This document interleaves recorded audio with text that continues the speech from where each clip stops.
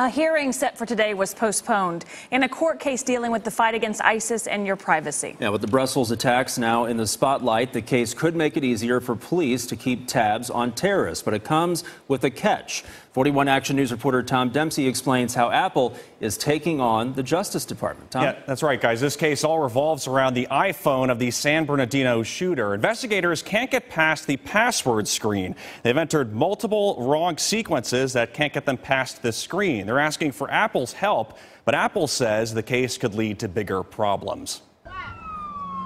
4 months after the San Bernardino shootings, investigators still can't crack the code to get into one of the suspects' phones.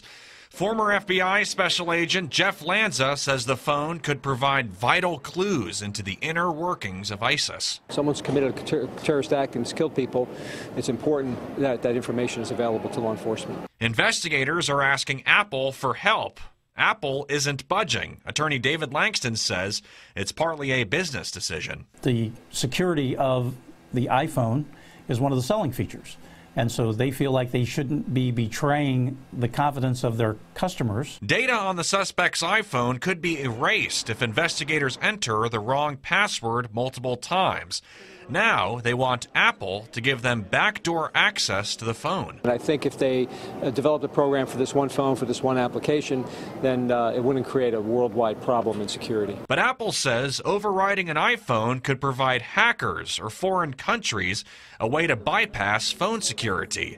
Langston says if the Justice Department prevails, it could affect cases in the metro. Once it becomes the law of the land, then it would be used in Olathe, Kansas City, anywhere in the United States where law enforcement says we need to get into that phone. The case could end up in the Supreme Court, and Langston says the attacks in Belgium could impact the case. Because of what happened in Brussels, the need to protect ourselves ultimately, I think, will outweigh our need to be private.